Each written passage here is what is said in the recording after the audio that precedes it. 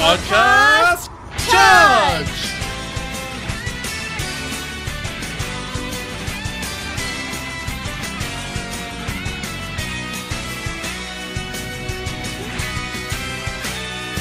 Hello everyone, and welcome to episode 127 of LostinTranslationmon. I'm May. And I'm Jay. And this time we watched How to Fix a Broken Digivice, Or Resurrecting Digivices, a New Brilliance. and Journey to the Sacred City. Or An Imprisoned Misru, the Holy Kitty's Trape. Awesome. You're welcome. Or T-Rap. Also T-Rap. It's like a rap with a T-Rex involved. A T-Rex is rapping? That'd be cool, eh?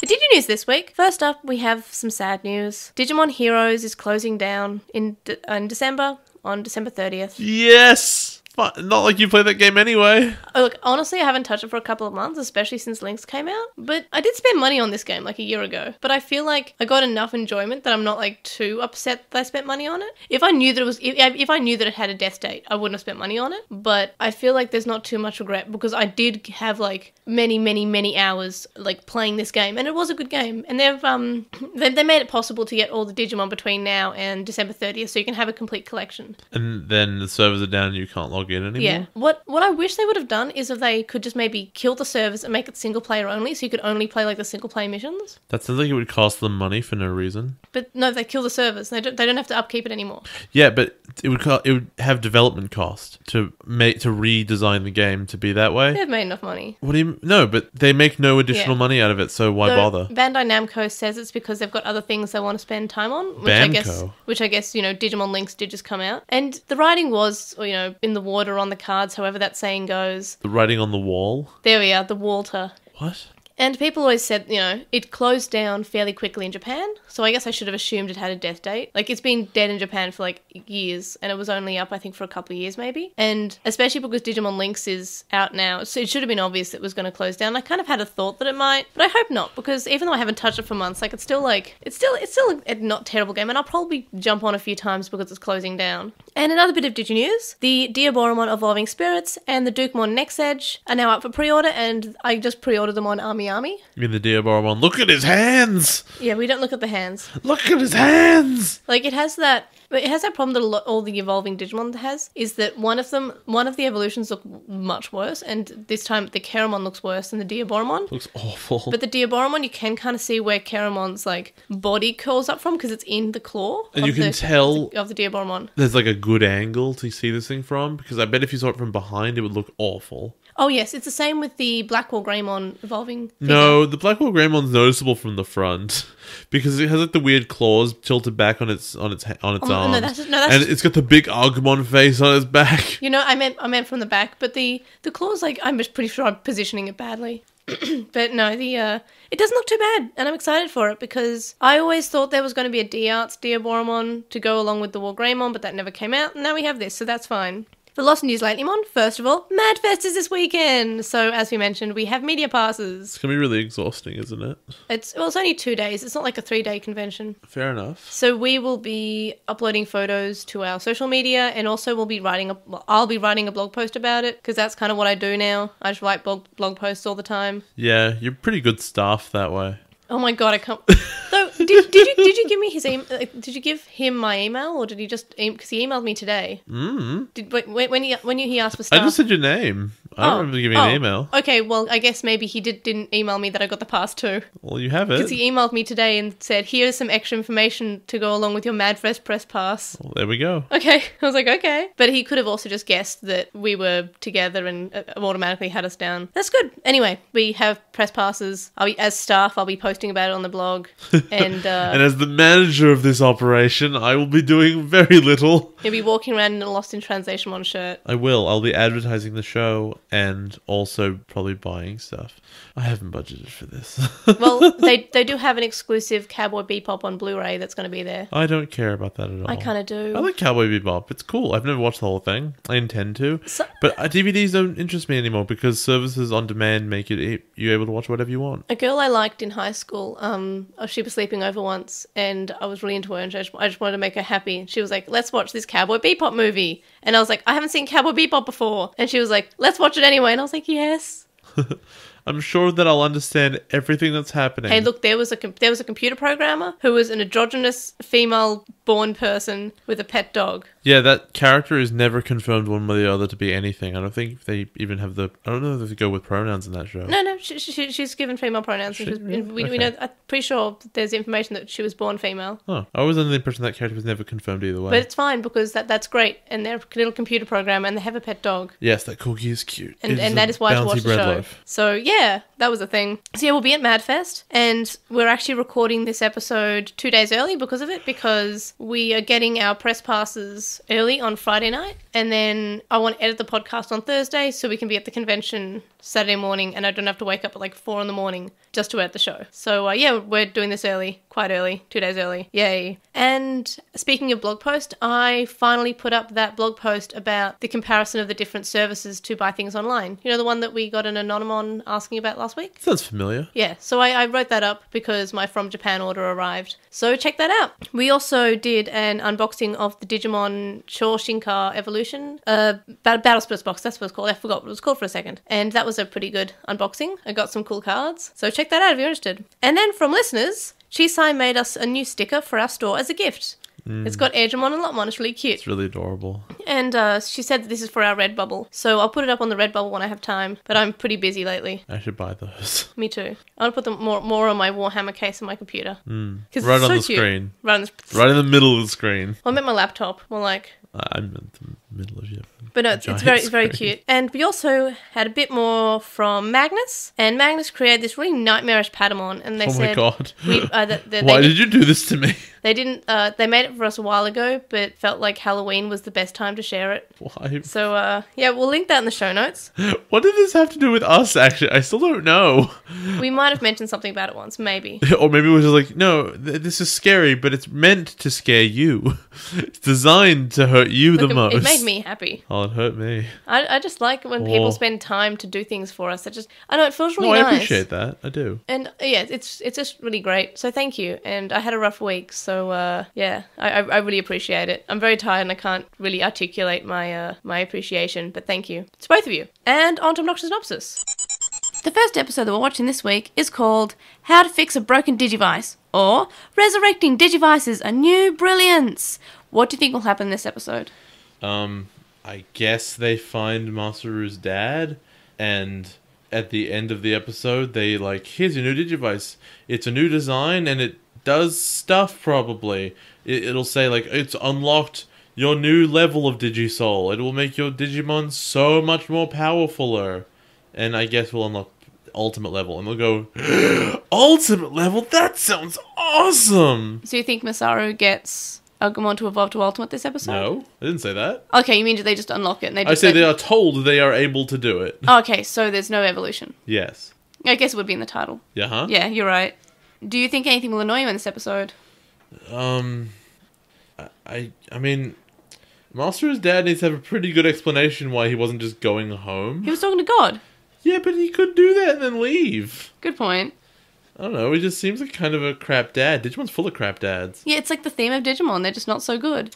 Yeah, it's sort of an unintentional theme. Do you think it'll be a good episode? No. What rating? 5. Filler or not filler? It cannot be. The second episode that we're watching this week is called Journey to the Sacred City, or An Imprisoned Masaru, the Holy City's Trap. Also, I want to say briefly about the last one.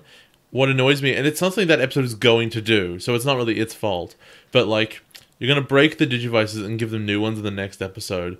That tells me we couldn't figure out how to update them, so let's break them with the force of how angry they were. Well, to be fair, Takado got an upgraded Digivice too.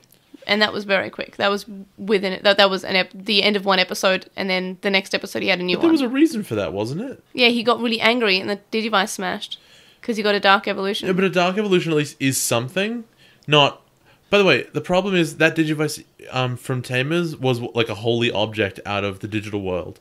They operate in a certain way. These ones are just government issued machines. Right. That the power of friendship is overloading. You're right. No, that is exactly what is happening. You're right. I'm sorry. So, like, the interaction is different. Yes. And the thing that this show does, and what every Digimon season since 02 has done, I think quite badly, is it goes, okay, there are all these new rules for how Digimon work. But you've seen all the other Digimon, right? So basically the rules are the same. But it can't be because the rules are different. But well, maybe they're exactly the same. I don't know. Right. Like, if one of the Digivices here touched an evil Digimon and it burnt them, I wouldn't be shocked. It would be stupid, but it'd be like, well, that's what Digivices do, right? But yeah, this one shouldn't do it because it's not this holy legendary device. But they're treating it kind of like it is. Yeah, no, I see your point. I see your point. So what do you think will happen in the second episode? I need to name them again. Journey to the Sacred City or an imprisoned Masaru, the Holy City's Trap?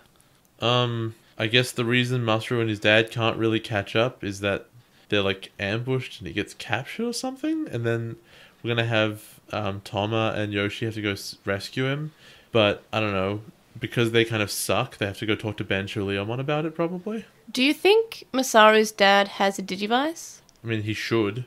Do you think he has a partner Digimon?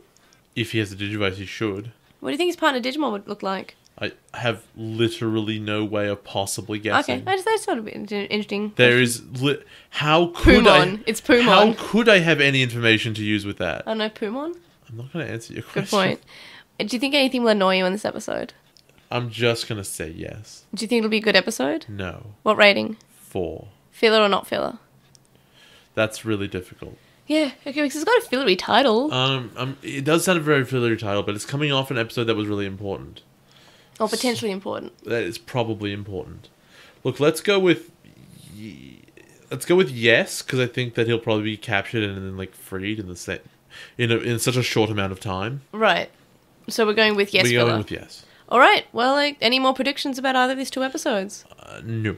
So no evolutions in these episodes. I can't imagine there would be. We just get a little bit of like hint towards them. Yes. Okay. Well, I guess onto the show and we'll see if you're right or wrong. Let's go.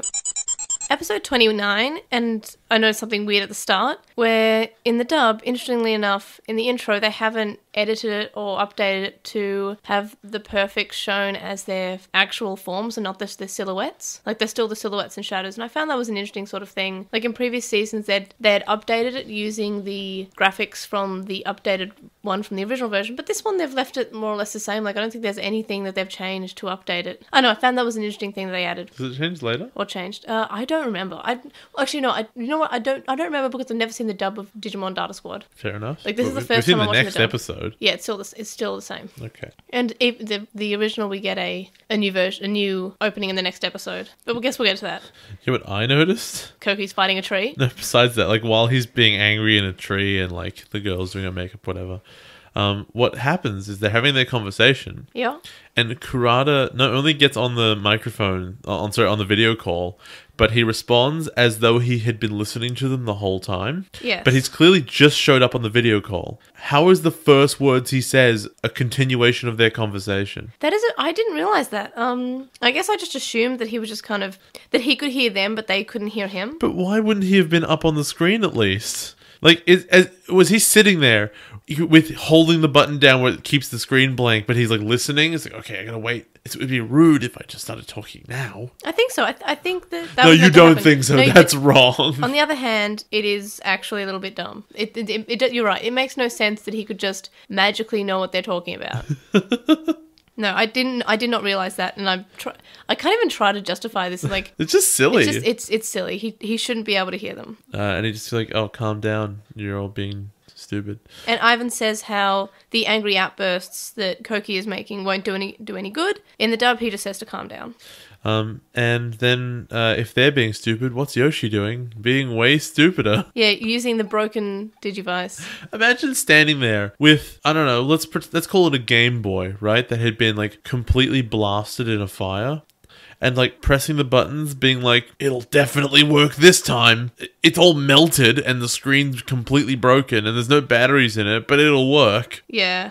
But I'm actually kind of glad that we actually give her something to do and her some screen time or something. What, to look like a moron? Well, yes, I guess. Oh, well, good enough. At least she was on screen.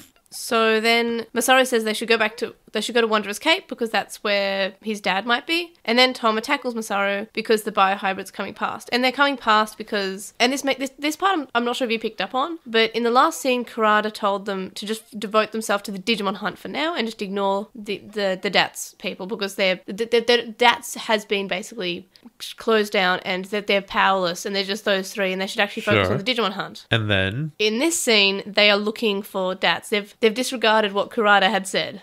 Yeah, I noticed that. But also, what I noticed primarily was they act as if they know that Masaru and Ko are in the area. Yeah. But why would they think that? Yeah, and we've It's just a random valley. I mean, we have been shown how big the digital world is, and it's more or less the same size as the human world. So I don't know how they would assume that they were there. You're right. Okay, so here's a very short story. Early this year, there was a missing persons alert where a girl had gone missing in a suburb, and there was a bunch of people who went out looking for her, and I was out there with the search parties and stuff. And it turns out that finding one person in even a reasonably small area like a suburb is pretty much impossible unless they're moving around and walking into people. And this is in a suburb where things are ordered and they can't just be in random houses and in hidey holes and stuff. So that's my experience of searching for people. Whereas these guys are in the wilderness and they think if you run straight forward all together, that's going to increase your chances of finding your prey. Yeah, no, you have a point. But also, I think that Savers has written that badly. Oh, yeah. Well, the part of the Digimon world that is actually relevant is a very small part. Because remember, and you brought this up as an issue with Savers last episode, is that how could they have killed basically all of the population of Digimon if it's the same size of the human world? Or, as a further question, how could they have done that when Bancho-Leomon was around? He can kill 3 Gizmon XTs, which are way more powerful than any Gizmon that was around beforehand. Yes. In 2 seconds. With no sweat, he did fine. Yeah, because he said he was a couple of million years old. 1 million, yeah. But and then the further thing is, if he's able to do that, there must be other Digimon who are at least near his power level. I guess. Here's the thing. If he can beat up 3 Gizmon ATs, then there must be a couple of Digimon who are 1/3 of his power level and can one-on-one these things, and then the Digimon world is saved, and you don't need the DATS kids. That's statistics. Right, yeah. No, you have a point. It's just the show's totally inconsistent about power levels, so it's you definitely need these kids, except no, but there's Digimon who can totally handle themselves. But also, even though there are Digimon who can handle themselves, they're all getting massacred and they're all dead. When has Digimon ever been accurate with power levels? I feel like Adventure tried. You mean Adventure Try? No. I know, Adventure tried. I feel like Tamers gave a reason for power levels not to be on the same level, because remember, Renamon was absorbing Digimon and was getting stronger without even evolving and was able to beat adult level Digimon as a child level Digimon. Renamon doesn't look like a child level Digimon. I mean, she's not. No, she does. No. Yeah. No. Yeah. No. Yes. No. It's because she's more mature than Tailmon. Yes. Not Tailmon. She does look more mature than Tailmon, you're right. Gilmon and Terriermon. Yes. Because they're babies. That is correct. Yeah. And then meanwhile we have Marine Angemon, who's an ultimate level Digimon. Ultimate Omega. Well.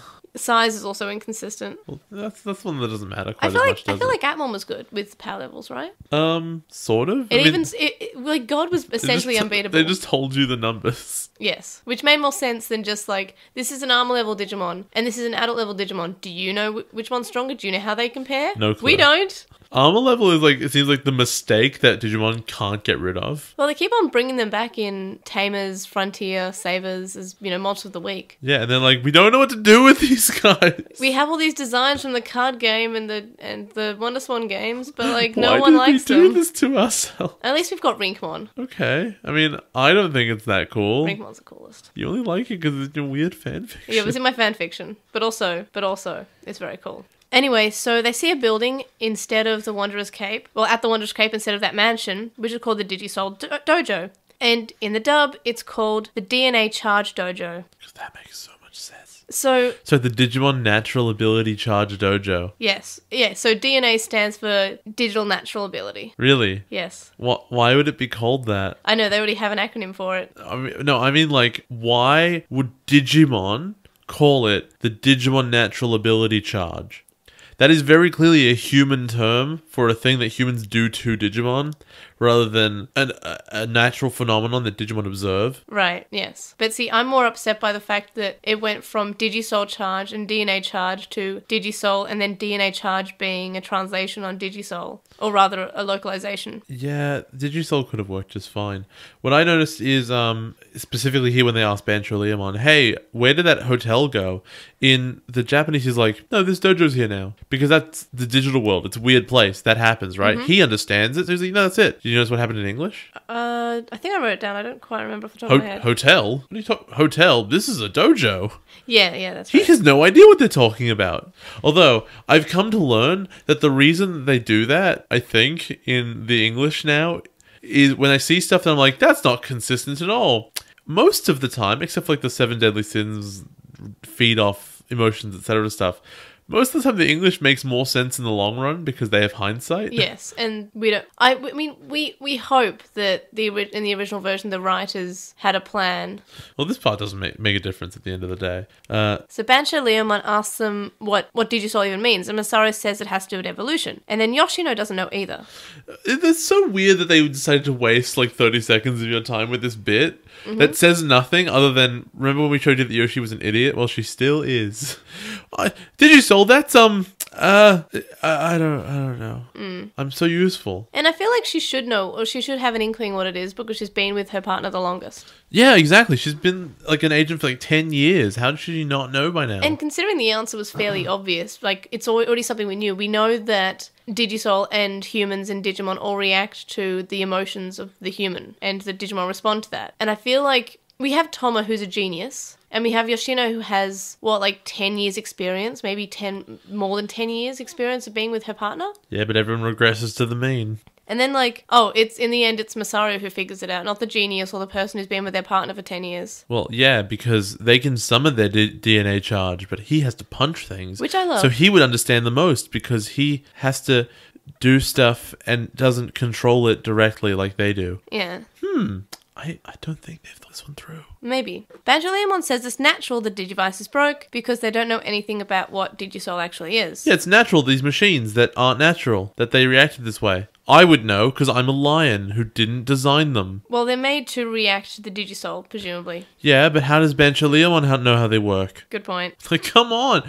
So, he gets them inside, and Masaru, even though he says he was meant to be friends with LostinTranslationmon, or like, Banchos are always good guys, he gets instantly super angry with him. He keeps on saying how he wants to punch him and fight him, and it's not just like, I will fight you because of the honor. It seems to be, I'm going to fight you because you're annoying me and I don't like you. And also, I'd like to point out that in the dub, LostinTranslationmon's personality has changed from, I like friends, and being really friend-centered, to not even mentioning friends once. He doesn't obsess about friends anymore. That's a weird thing to have happened. Yeah, but just in that one episode because they needed to translate some things. And then the Digimon have to be left outside, which I thought was silly. And then it makes sense in the future with like what the real plan is. Although that real plan is so stupid when you think about it that like... Because LostinTranslationmon's relying on the bad guys showing up? No, it's worse than that. He's not only relying on the bad guys showing up, he's relying on the bad guys defeating the kids as Digimon, but not killing them. Even though their entire job is Digimon genocide. Yes. Yeah. So here's a question for you. Mm-hmm. Why would Masaru come out... Okay. If Masaru doesn't do the fighting necessarily on his own most of the time, he needs Agumon to do it. Why would he come out of the force field to go help Agumon when he's already dead? Not saying that he wouldn't go help, but like, what additional temptation would there be? And if you killed Agumon, what's the worst case scenario? He stays behind the force field in the wooden shack and dies? I don't know. Like, what was Koki thinking? I don't know. It was nothing. He wasn't. Because I don't think Koki's really the thinker. But all three of them are stupid. But the thing is... I don't think Nanami's stupid. She seems probably the smartest out of all Then why of them. didn't she just kill the Digimon she was fighting? Good point. There's literally no reason for them not to kill the Digimon that when they beat them, and they have like 10 minutes to do something about it once they've already won. Nanami's my favorite. Sure. So yeah, they think this is all stupid. So there's the mannequins go all blue and stand up. Yeah. Also, I want to say that the Digimon say, "Hey, I want to come too. And LostinTranslationmon says they can't because the partners need to learn by themselves and they should trust their partners. And the dub, it's more or less the same, except LostinTranslationmon says, plus there aren't enough chairs for the Digimon. There were no chairs. I know. There were no chairs in general. Like, the kids are sitting on the floor. So I don't know why this is a line. Well, I mean, he's technically telling the truth. Inside the dojo, Bancholeomon says that they are unable to control of their Digisoul, they have no future. In the dub, he says if they don't learn what that he's about to teach them, they will have no future. So it goes from like, you need to control this to you need to learn this. But it's still, you will have no future is the end thing. I guess. We have to assume then that he hung around with like Suguru for a long time, because how could he otherwise know what a Digisoul is? Right, that's fair. Or to know what a Digivice is. Yeah. Or to know that it's called a Digivice. Yes. Or to know their exact carrying load capacity of love. Or how they work and how they react and what Digisoul is. Because presumably, did Digimon have any idea what Digisoul is? Well, it's not a thing that Digimon have. It's a thing that humans have. And the only time that we've ever seen a Digimon react to Digisoul is when they're remembering Suguru's Digisoul. Yes, and also, Leomon's never met any other humans, as far as we're aware. Yes. So do you think he's met Suguru? Well, I have to assume that he has, because otherwise this would all be stupid nonsense, Do you think wouldn't it's like it? his partner or something? No, I just think they've met. It's just one of those, hey, you've helped me turn a desert into an ocean this one time. I guess that's how that works. Because that's a power that he has now. Yeah, because it just turns out that the thing about deserts, you know, how they're all dry and like completely bereft of water. Look, about 5 centimeters below the surface is pretty much an ocean. Look, you can turn anything to water if you punch hard enough. You can turn any desert into an ocean if you're angry enough. You just punch it with the Digisoul. It made it water. That's how science works, right? I'm a scientimonologist. You're a science nologist. Yes. Masaru goes to punch Bancholeomon because he hates him now, apparently, despite saying Being how much friends. he loved him before. Bancholeomon dodges and tells him to fight the wooden figures instead. Yoshino says they only want to repair the Digivices, and Toma wants to leave, but the door is electrified or has a force field or something. It's the latter. Yeah. And Masaru says he's happy to fight the figures because he likes to fight. I am Masaru, and I love to fight. That was good. In the next scene, we have my favourite thing ever, which is Agumon chasing a Botamon. It's really cute. I assume he's very hungry. He would eat a Botamon. Well, considering he does immediately, after chasing the Botamon, say, I'm hungry. Yeah, that was what I was like. So he's just trying to eat the baby. I never made that connection, but now I'm a little There's bit no concerned. context on why that baby's there, so he just went out hunting. He's like, I want to eat. It's a big muffin. I'm That's just chasing disturbing. it around. Well, what did Digimon eat, right? Because apparently, right, Yeah. they get hungry in the digital world. But, I mean, there was food in Frontier, at least. We saw that. But Yes. there's no food in this one. No, there is. There's a feast in the next episode, I guess. They gotta eat meat, though, right? I think so. Where does that come from? Babies. Aww, don't want Digimon to eat babies. That's awful. Lalamon wonders if they can trust Bancholeomon, and then she says that they should. In the dub, Lalamon adds that she's afraid of the alternative. You know who classically says we should trust the stranger? The same person who asks, should we trust the stranger? Oh, that's classic writing. I love it. It's worrying. Should we jump off this cliff? Yes, I think we should. You've not asked any of us for an opinion. You've just come to the conclusion on that question on your own. Yep. That sounds about right. Thanks, Lalamon. You're definitely not trash. Now we get a shot of Toma and Masaru fighting the wooden figures, and Yoshino sitting there. So, what are the odds that she learns nothing and doesn't get her Digisoul because she doesn't participate? Apparently 0. Yeah, exactly. But you know what I'm actually happy with Savers for doing? Is that they actually remembered that Toma is an Olympic boxer because he's actually using boxing moves. Okay, well, he has a boxing kind of style, but at the same time, like, yeah, he's doing it. Like, I'm pretty sure at the start of Digimon Savers, I can't remember if this was on the show or when it was, but I'm pretty sure he said, hey, do they just forget that Toma's a boxer later on? The answer's no. They can never forget. That's why they put boxing gloves on Galmon. So It's literally a reminder, like, okay, what's his character do again? Oh, boxing gloves. Yeah, right. You know what they needed? One of those, like, weird, like, doctor reflector things on the forehead. Yeah. Now, that would make you remember the other thing about his character. And then you give Galmon no parents, and that's how you know the last one. I was about to say you give him a dead mother. No, that's sad. He's also jealous of Masaru's dad, though. Yes. So, he's got no parents. Yeah, well, he's got a butler. So, he's basically Batman. Yes. Toma is Batman. It's basically Batman. Rich family, dead parents, butler. Like, amazing fighter, also a doctor, so he's a big genius as well. Fights crime. He's Batman. He's basically Batman. Na Toma. Tom Man. That's awful. But Dog also- Man. Woo. Marcus says it's hard to fight with Bancholeomon talking, and Thomas asks how many of the wooden figures there are. And I'm like, Toma, There you're are a genius, and there are 3. 3.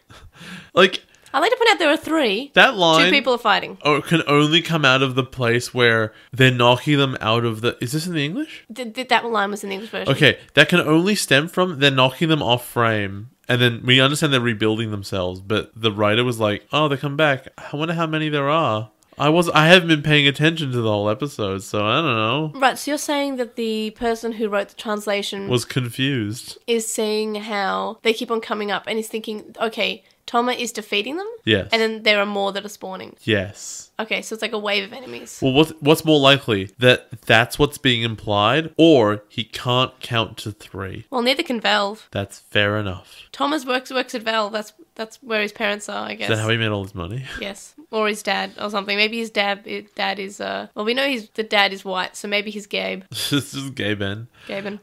And Tom is just making all his sweet cash, making Team Fortress 2 hats. And Dota. Dota hat. And the Invitational. The International? But I said Invitational. Yeah. He did. The Digimon are playing hopscotch, which I'm not sure when they would work out when this existed. I guess when they were in the... I guess Lalamon maybe saw it in the real world. They went to school. But also maybe it's a classic Digimon game. You know, again, we have to throw a rock and hop through little circles. A thing that every Digimon, including the Eldoradomon, can totally play. I would love to see Eldoradomon, like, hopscotch. Also, like, just while we're on the topic, literally did not remember Eldoradomon was a Digimon at all. Was kind of a bit amazed when I saw him. What the hell is that thing? Is this Discworld? Yes. Turtles partially the way down. In the dub, Lalamon says that Galmon always wins. And I just want to point out that I love the music that the dub is playing at the moment. It's so goofy and so fun. And they play it during the Digimon scenes in this episode. And then to sort of contrast with the serious, like, character-defining moments we're having with Bancholeomon, I guess. I mean, sure. I wasn't particularly impressed by it, but I'm not particularly impressed by this season anymore, so that's fair. You're just not impressed by anything Digimon since Atmon. Yeah, you finished watching Atmon, you're like, well, that's a good time. That's as good as it gets. Yeah, and Tri Chapter 5 was like, well, this is as bad as it gets. And then the same day, the finale of Atmon came out, and it was amazing. It was all worth it. Agumon hears someone coming. It's the biohybrids. They ask where the partners are, and the Digimon form a barrier because they're geniuses. And they say, we'll never tell you. And Nanami points out that they must be in the building because they're in the way. I have a quick question for you. Is this still the same day? Well, we haven't seen them go to bed. No, we haven't. And I feel like they've... The only it is possible it's been different if there was a sleep on the way to the Cape. But we don't know. We haven't seen them go to bed at all. No, we really and we haven't seen it even dip to nighttime. No. Well, does this world go to nighttime? Have we seen it go to nighttime? We've seen it go dark, but that's because of weather or fire on the sky or something. I'm not sure if we saw nighttime. I can't remember either, but... the question is basically, is this the 3rd time they're fighting the Biofrontier kids in the same day? This time they win. Having lost twice already? This seems honestly a little bit reminiscent of Frontier. Oh, a little bit. How they lost like several times in the same day. You know what else is reminiscent of Frontier? What? The new opening. Those Royal Knights, huh? What? The Royal Knights are in the new opening. Are they? Oh, I missed that. Yeah. Are they really? There's a bunch of them. Oh, Dukemon's there. Oh, really? How do you not notice that? I just didn't pay attention. I was too excited by seeing Rosemon and Mirage Galgamon and Shine Greymon. I guess The Royal Knights are there, and I'm like, yeah, of course, Yggdrasil's in this. Why wouldn't the Royal Knights be there? Oh, okay. All right. How would you fit? You knew they were in this series. Yeah, but I didn't realize it. It's in the intro to the next episode, which, by the way, doesn't introduce the Royal Knights. Welp. Yikes. Yikes. Yikes. Why would they change intro? Do you think the Royal Knights are good or bad in this season? They're awful. Oh, you mean good guys or bad guys? Yeah. Oh, they're the bad guys. They're never good guys. But you know what? Agumon can't say it because he's got experience. They're going to have a companion, probably Bancholeomon, say, the Royal Knights... They're the good guys! What are they doing? Why are they being evil? I'm going to give you a hint. Someone at DATS, their Digimon is a Royal Knight. Is it one of the Pawn Chessmon? I'm not going to tell you who it is. Okay. But it is one of the Royal Knights. It's probably The captains. I'm still not going I to would tell you. assume. I But don't know. there is a real knight If there. I just go pay attention to the intro more, I'm sure I'll pick it up. Apparently, I need to pay attention to the intro more. I guess I'm going to watch this straight after I... I'm thinking, did I misidentify them? No, I know that Dukemon's in there because I saw him. But second, if I said Dukemon was in there and you said, no, he's not, then I'd see it. But now that you're like, yeah, he is, sure. Oh, all right. Here we are. Awful. I hope you liked Savers. I didn't anymore. For the first 20 episodes. Does it just get a lot worse now? No. I think it gets better. Is this the only good thing the Royal Knights are in? Because Yes. we're 0 for 2 or 3 right now. I think this might be the best thing the Royal Knights are in. Yeah, we're definitely 0 for 3. So we're batting 1 for 4, maybe. Try Chapter 3 was good. Yeah, but we're still waiting on how Try is finishes. overall negative for me right now. If Try Chapter 6 is good, the Royal Knights can be good in that. Yeah, sure. Which We means don't even know they're Royal Knights. But anyway, we're back gives to you a maximum 50%. So back to the episode. Lalamon says that they have to believe in their partners and they can't just, worry and worry about being destroyed right now. Maybe you should worry about being destroyed right now, actually. Yeah.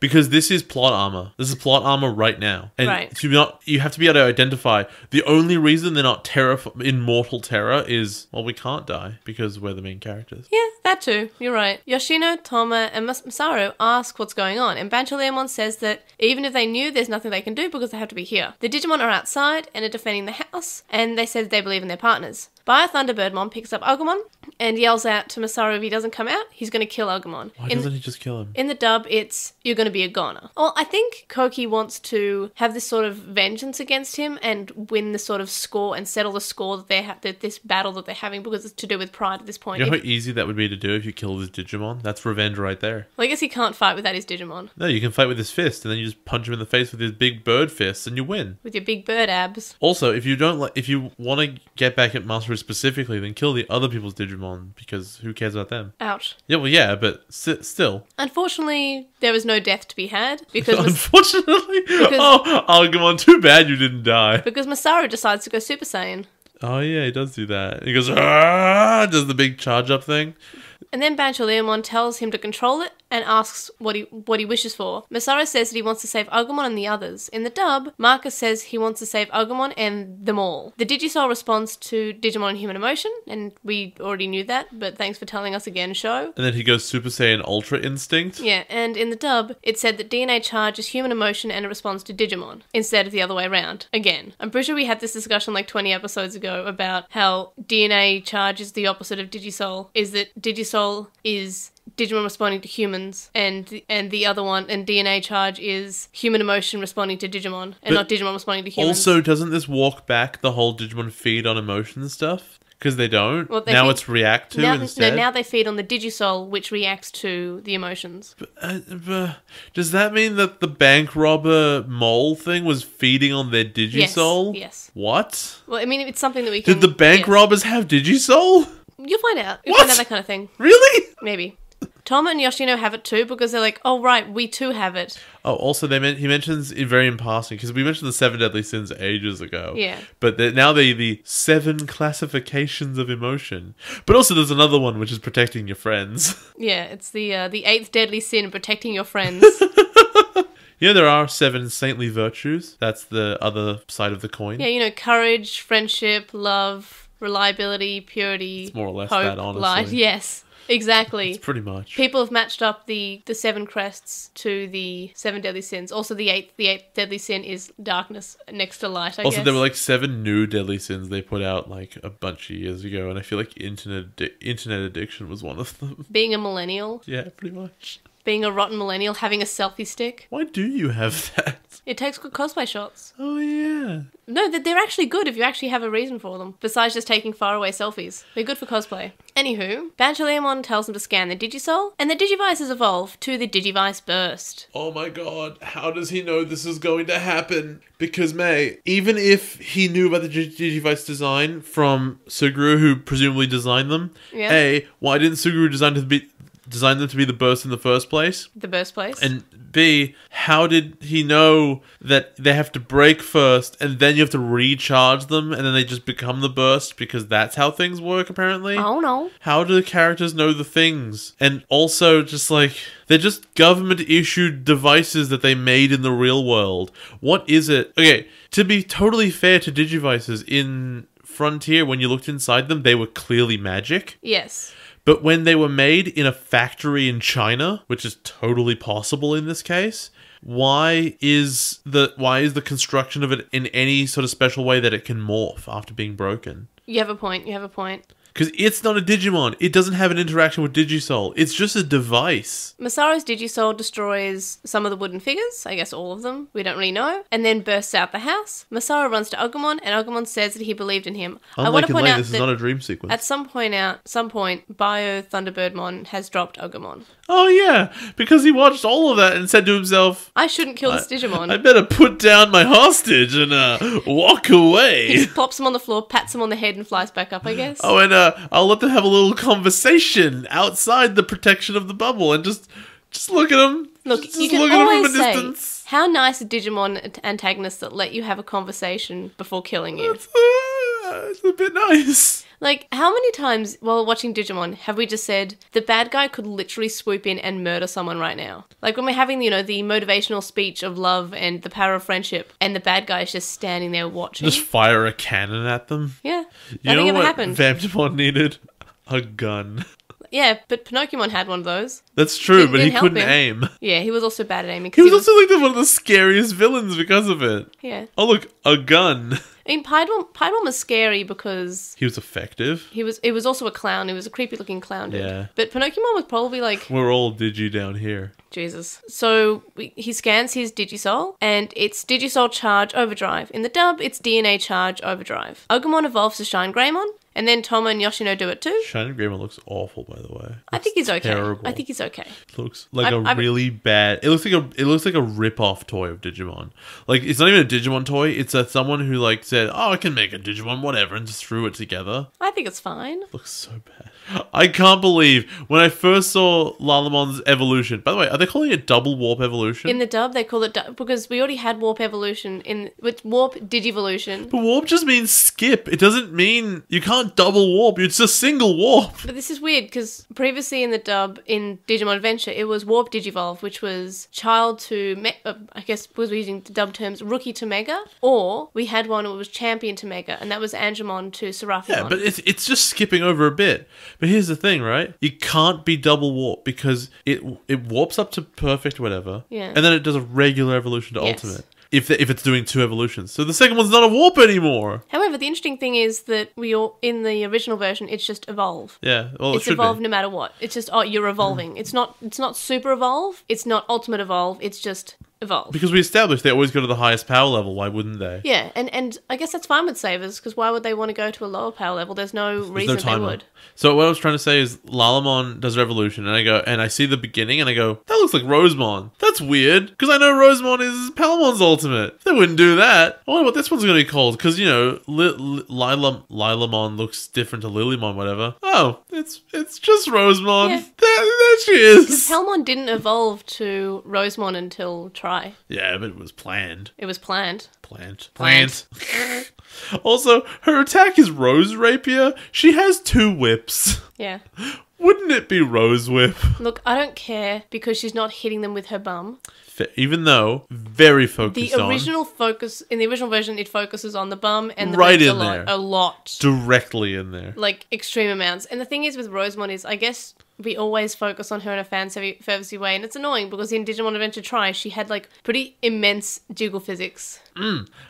So the fight goes. Also, we didn't mention, but Galmon also is there and becomes Mirage Galgamon. He looks fine. Looks all right. I like Rosemon the best. I mean, that one's the best design because I already know it. So the Biofrontier kids are upset that they lose the fight, and then they get blown up. And the only thing, if they get hit like this, you have to assume that they die. But because the cliff breaks, you're like, oh, they got away. What is it about cliffs breaking and falling into the abyss in Digimon means children escape death? That's usually how you die. Also, I just want to point out that in this fight, Rosemon is against the girl, Yes. which is annoying. I thought you know what? I thought to myself, May's probably upset that they paired the women up. Oh, but it doesn't matter because it's essentially randomized, right? And here we are. Yeah, I was really happy that last time it was just like they weren't paired together. But this one is, but it's only at least one attack. But in the dub, Biocoadelmon actually says, I'll get the girl. Fair enough. Maybe Nanami's a lesbian. Masaru says, I'm still gonna punch you, Lion Man. I'm still angry even though you solved all of our problems. Bashaliamon tells them to not forget this power, and Masaru says that if they made a mistake, their Digimon would have died. Yes. And he's just saying, look, you can say what you like, because Bashaliamon's saying, oh, well done, but don't forget this power. And Masaru's saying, look, this wasn't just luck, you know, this was really scary, we could have lost our partners. You rolled the dice with our lives. That's uncool. In the dub, Marcus is just really, really aggressive and just says, I want to fight you, Bashaliamon, we're going to fight, let's fight. Bashaliamon tells them to go to the holy capital, and the dub, it's Sacred City. And we find out the new Digivice is called the Digivice Burst. It's so bad. And Toma wonders who Bashaliamon is. Is it just dead? What do you think of this episode as someone who is new to Digimon? I kind of felt like I was looking through the entire plot the whole time, so I didn't enjoy it. I felt like it was incredibly weak, where they're just like, oh, first of all, I could tell it was the twist of, oh, I'm intentionally trapping you in here and putting your Digimon in danger so that you evolve, but like nothing about that plan made any sense. Yeah. First of all, it should have failed almost immediately. Second, it was based on premise like that the bad guys would show up at that time, which you could have set that up like Bashaliamon led them there, and then you could have had Lilamon asking, should we trust him? And then you don't know. Because he like led the bad guys there maybe earlier in the episode, so you don't know whether you should trust him or not. And then when he says, "I'm keeping you in here," they could have had like a plot around it where at least was something.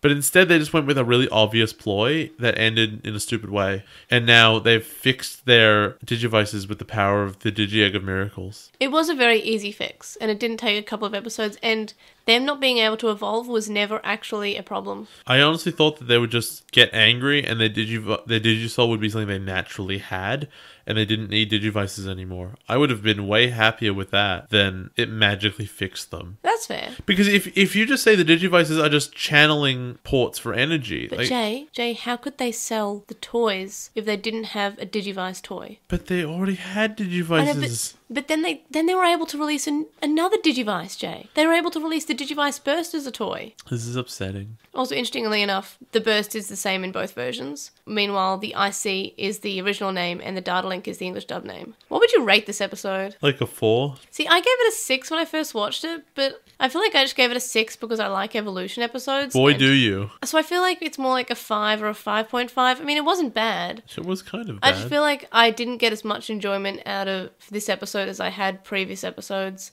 And, you know, talking about it was just kind of like it happened. Boy, did it. It was basically just like...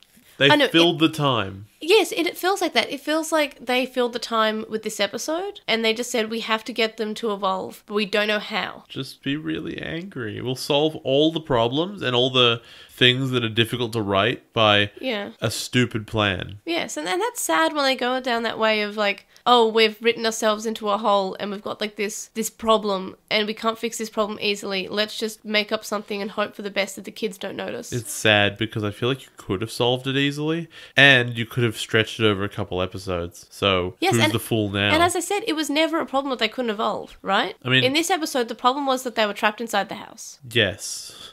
I mean, like, it is implied they couldn't evolve because the Digivices don't work. And they hid from the biohybrids and they said, hey, we can't evolve our Digimon.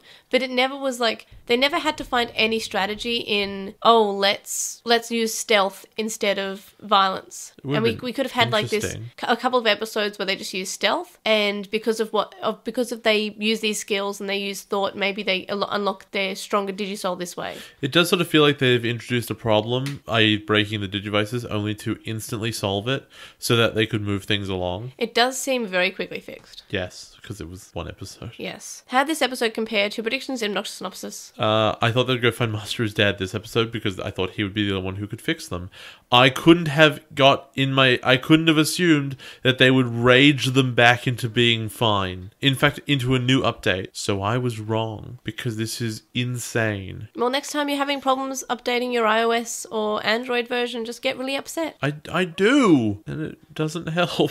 Just get really mad. Like, the whole message that Savers gives to us is nothing is impossible if you can't rage hard enough. If you punch it good enough. If you punch hard enough, yes. That too. But also you have to be very angry. Oh, by the way, go to the holy capital. Also that too. You know, the capital of the country. Because that's what capitals are. What was the major difference that you noticed? Okay, so this one is weird because it doesn't have to do with anything that was in this episode or its translation. Right. What it is if you were watching the English version of Savers last episode, and then you can watch this one, you start to think to yourself, who is this NewsLatelymon, and why doesn't he care about his friends anymore? Right, so you're talking about how NewsLatelymon goes from being like this friend crazy guy to this guy who's kind of just like... Just a dude. Just a dude. His personality completely changed between the two episodes. Oh, yes. No, it did, but...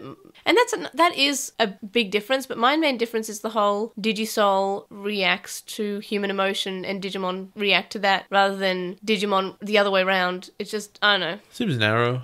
I know, and it's the same as we had a couple of episodes ago with the discussion of why Digimon come to the human world. It's reversed in the other version, and it's just weird to me. Like, why would they not stick with something the same? Why would they go a different way of explaining something? It seems weird to me. Episode 30 starts off with basically what is Season 5's version of walking through the desert, and they're walking through a forest. In the dub, and I just want to say this, Marcus calls Tom a nerdstein. Joy. Agumon has my favourite line of the episode. What is it? Hey, do you guys see a holy capital around here anywhere? I love Agumon. I can't see it. Where would you put a holy capital? Masaru and Thomas start arguing about where they're going. Masaru says that you should always trust a Bansho. In the dub, he says that NewsLatelymon never lies, which is a weird statement considering not only did they just met, but Marcus has been flip-flopping between wanting to fight him, loving him, and hating him because they can't get this sort of relationship they have down because they don't understand what a Bansho is. Or they do understand what a Bansho is, but they're trying to change it for the English dub. Also, he kind of did lie. He deceived them to get them into that training because his actual plan was to get their Digimon hurt. Yes. That was 20 minutes ago. Well, it wasn't so much lying as misleading. And you're right, I think this is the same episode. And it's the same day as the previous episodes, right? Unless it was a really long walk. Well, it's going through the desert of this season, which is a forest apparently because Masaru's dad punched it hard enough. It's true. Assuming this is the same area. Yoshino breaks up the fight because it's going to get serious, and the ground shakes, and this episode immediately becomes the best episode because we see 12 Airdramon. I counted them, there were 12. I mean, sure. Which is twice the number of my If you're going to be that number. player at Cards Against Humanity. Because Airdramon's the best. I'm never getting over that. Something large is coming. It's a city, but it's Eldoradimon, who, as I mentioned when we were discussing the last episode, I forgot was a Digimon and I forgot even existed.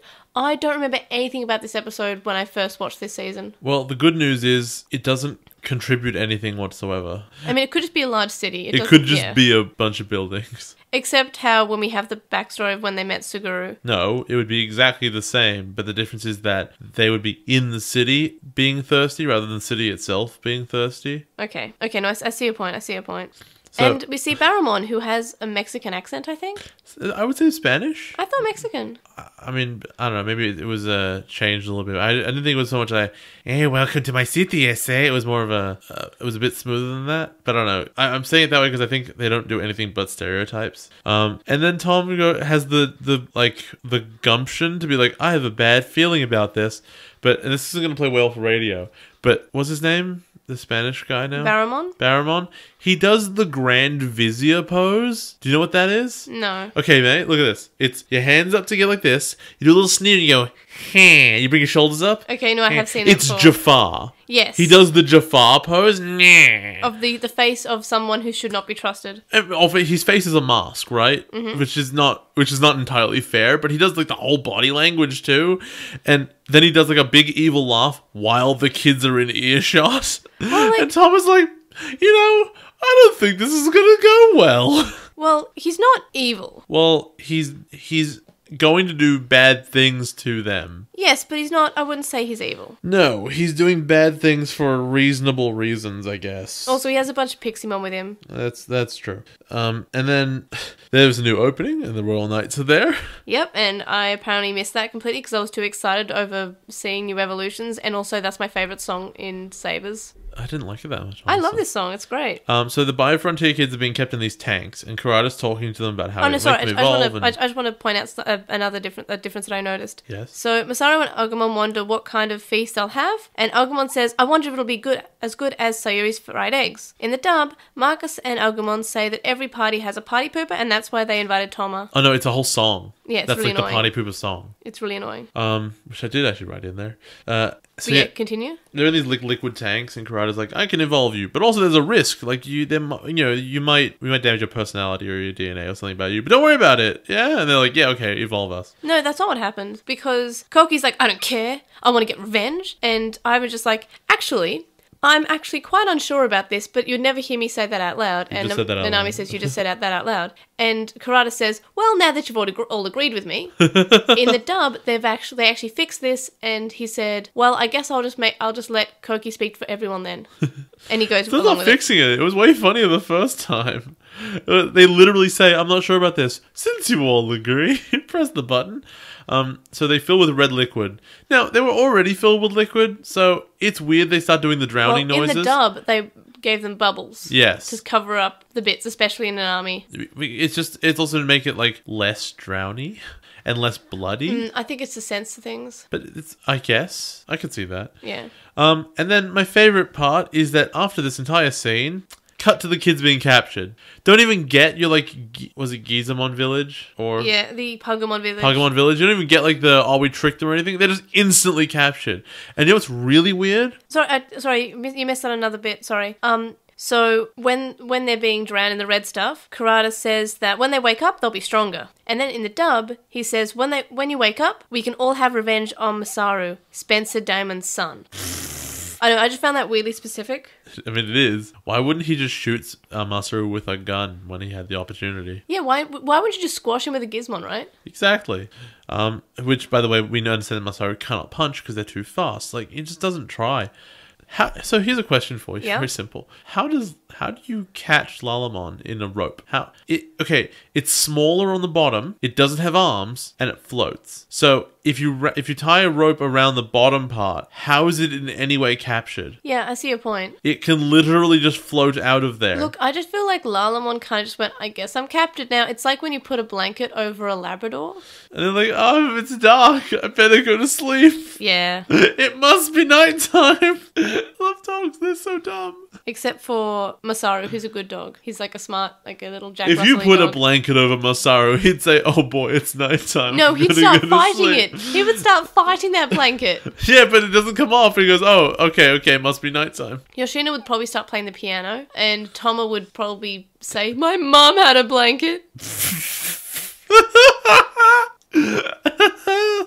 So the kids are all tied up, and they're like in this sort of like sacrifice King Kong thing that's going to happen. No, you know exactly what it is? What? It's Attack of the Clones. The Star Wars episode 2. They have a big Colosseum bit where the characters are all tied to these big pillars, and they I'm not sure if I know that movie existed. You've never heard of Star Wars? Not the original, the new trilogy, the prequels. Oh, is that the Rogue One?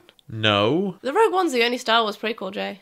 I see. You're doing this now. Okay, let's be real. I haven't actually watched the prequels ever. No one ever let me. I always wanted to, but that's fair enough. No They're one not let very me. Good. Like I would say, I kind of want to watch the Star Wars prequels so I can know if they're like I can actually have merit when I say something is bad, and no one would ever let me. I'll let you watch them. It's like 8 or 9 hours of something you're probably not going to enjoy. I know there's like a razor, but like anyway, we'll go on. Yushima shows sorry? up. There's like a razor who detects looks like a razor apparently.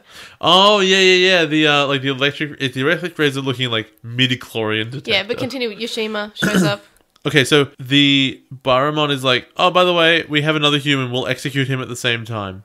Why did they wait? They didn't know more humans were coming. Okay, this part's for the plot. Masaru didn't make an appointment. Look, dude, this part's complete for the plot. Why didn't they tie up Kamimon? Because That's a really good question. That's a really good question. I honestly thought they were going to explain, like, oh, Kamimon pretended that he was on their side and he was going to obliterate humans. No, he just wandered in. He's just too quiet. They didn't even notice he was there. He like- hid in his shell. What would have been really good is if, like, they showed him all tied up and then he just, like, put his arms and legs into his shell and rolled away anyway. Yeah. That would have worked. Yeah, you have a fair point.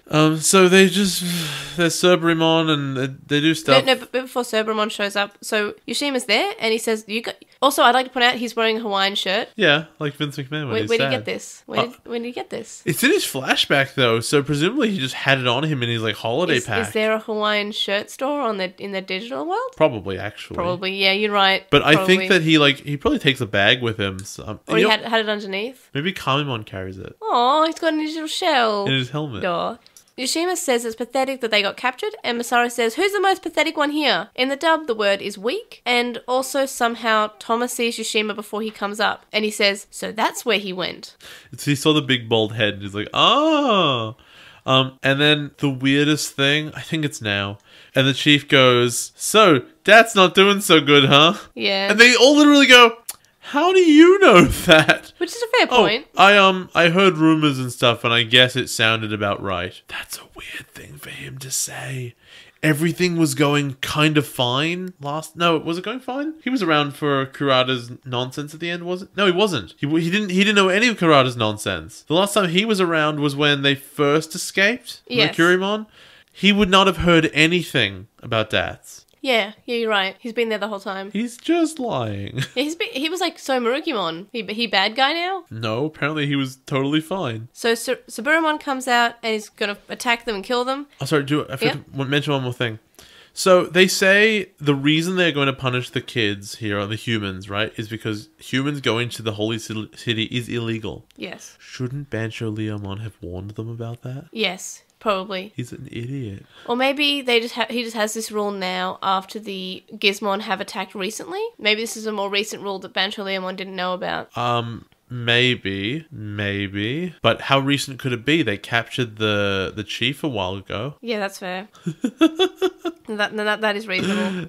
Maybe they just captured him just like a day ago. Maybe they caught him today. It's been a long day, apparently. It's been a really long day. Barramon says it's impossible for humans and Digimon to be friends, and that the hearts of those who've been hurt by what the humans have done will never be persuaded otherwise, and that they should just become their allies and fight the humans or else they'll be executed. And this is where Kamamon shows up. How do you capture an Agumon in rope as well? He can light them on fire. Galmon also we've seen that can spin around and cut things, so like none of them can be there. To be fair, at least you could stop his original momentum from like spinning. Look, maybe we can just Agumon's agree just got on fire. that these Digimon aren't that smart, and the only smart one who was able to escape these terrible ropes was Kamimon. Yeah, I guess so. Everyone else was kind of just like not an issue. I don't know. He cut it with one of his head CDs. Then the dub has something that I found that's weird. Thomas calls Yoshino Yoshino and not Yoshi, because her name's not Yoshino in the dub. It is now. It's Yoshi. It's like how if we called Davis Daisuke or... Hey, Daisuke, who's that? That's like one of the abridged jokes. Yeah, that is an abridged joke. TK's going around calling people by their... No, it wasn't TK. Was it Izzy? It was TK. No, it was TK going around like, alright. But to be fair, in Digimon Adventure, those were their names actually. It said in the first episode, oh, these are their names, but TK's like his like nickname. No, but he goes up to... what's Izzy's... Koshiro. He's like, okay, Koshiro. He's like, who's Koshiro? No, but that's actually his name in the original the original English version of Digimon Adventure. Is it? Yes. What? We see in this first episode, we get their full names, and they all have their full names. And they have them in, like, their names that they got called in the dub in, like, talking marks to show us the nickname. I have no memory of that. I have a memory of I it. have no memory of that. Then we have Suburumon going after Yoshino, and then once they get free, because the Digimon partners help them, thanks to Kamimon, Masaru goes to punch Suburumon, but misses, and then he goes after Yoshino, and she says that he can't get away with what he did earlier, which was nothing.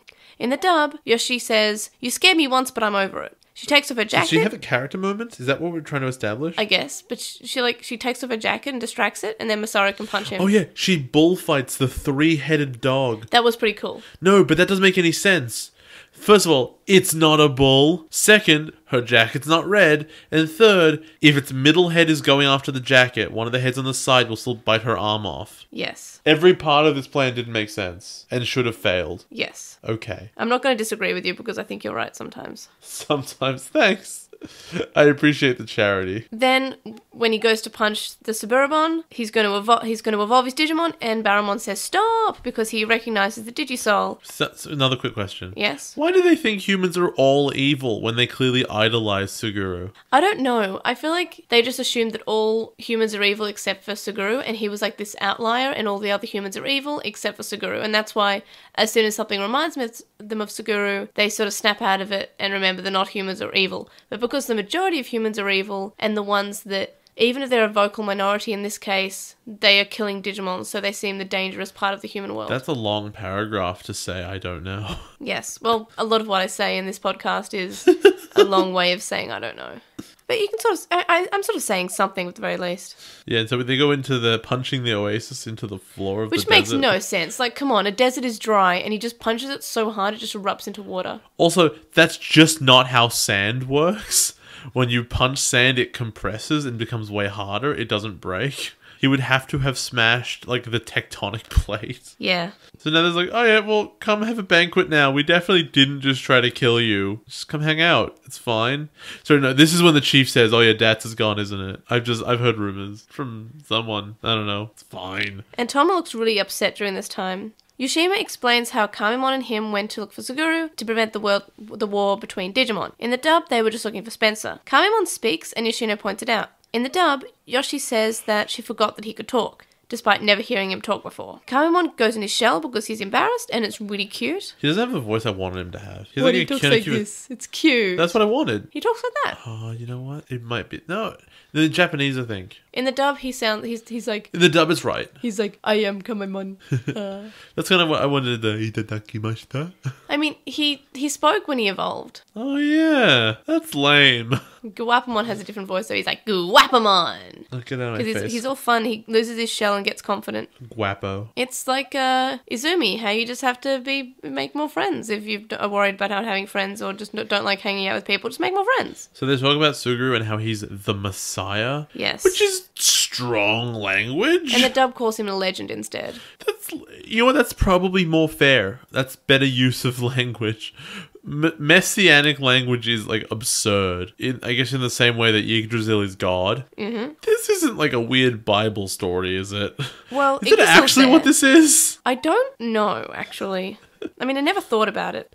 Is it possible that Suguru dies and then comes back 3 days later? Well, isn't that like Leomon in every season of Digimon, Jay? No, he doesn't come back to life. He often just dies. He did an adventure. Yes, but that wasn't 3 days. I don't know. That was like 5 years. Good point. It was 3 days for the humans. No, it wasn't. Yes, because they were in the real world for 3 days. Or for 2 days, and then they came back. But did Leomon die a second time? He died at the start of Adventure. I thought he got mind controlled at the start of Adventure. No, he was murdered by Devimon. No, he got mind controlled. We have this conversation like once a month. He kills Ogremon. No, and he kills Leomon too, and that's why they're surprised to see him, I'm pretty sure. No, because he's fine later. But Ogremon comes back. Yes, he does. Okay, Ogremon is the Messiah. Oh. Gomon, yes. Can we move on now? Yes, we can move on.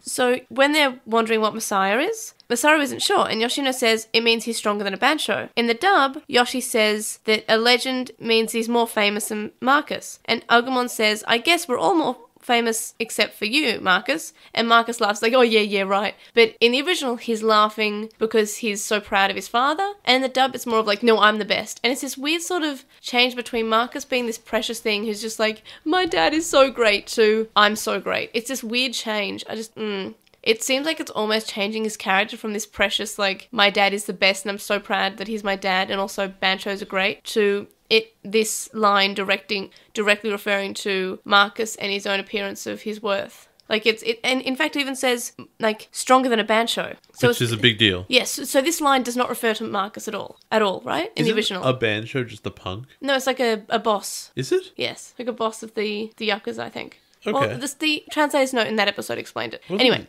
so this line in the original is, as I just said, means he's stronger than a Bansho. Sure. And the dub, more famous than Marcus. Which is just a denigrating thing. And also, Lalamon is not more famous than Marcus. Oh, I like Lalamon. Yeah, but people know who Marcus Yeah, is. no, you have a point. Tomo looks upset and stands up and leaves.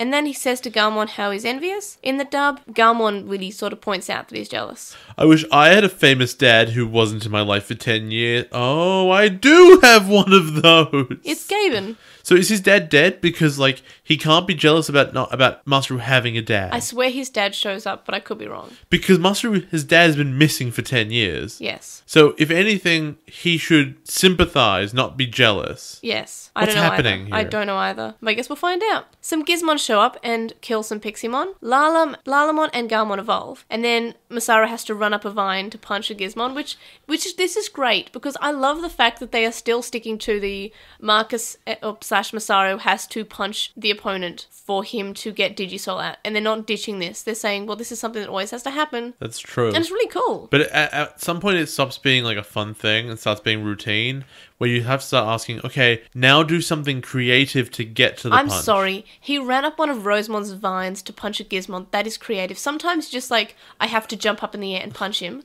Okay, I agree with you sometimes. It is very generic of like, Masaru runs, he jumps, he lands a punch, then like, during the same fall, he scans his Digisoul. And that's very routine, and that's what's in the episodes. But I will not take what we just had just then is in any way not creative, because he runs up Rosemon's vine that she has just used to grab a Gizmon, runs up this vine and punches a Gizmon. That is great. That is imaginative. I know that the majority of the time lately it's been Masaru jumps in the air and punches, and sometimes he misses the first punch and then he gets the second punch in. And that's that. Yeah, but this one was good. This one was creative, and I'm fine with that. I want them to come up with more creative ways of activating his Digisoul. It's great. So, the Ultimates easily destroy the Gizmon, but we find out that this was a diversion. Then Falcomon and Ikuto show up, and he brought a horde of Igamon. Yay! You know what's going to be a problem? When they make Gizmon Vista. Does no one remember Windows Vista anymore? No, it doesn't exist.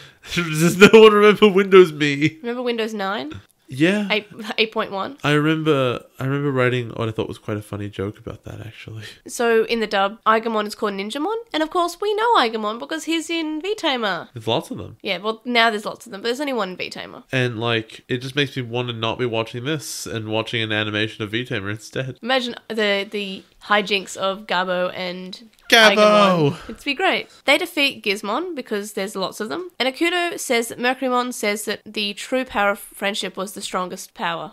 Boo! Look, this is cute. Boo! Like, he took it from, like, what we need. We need friends. I love that. Boo! The thing is, in the dub, they could have, like, they missed a chance to add in a line of saying something like, that's why Bancholiamon was talking about friends so much. That would be really good.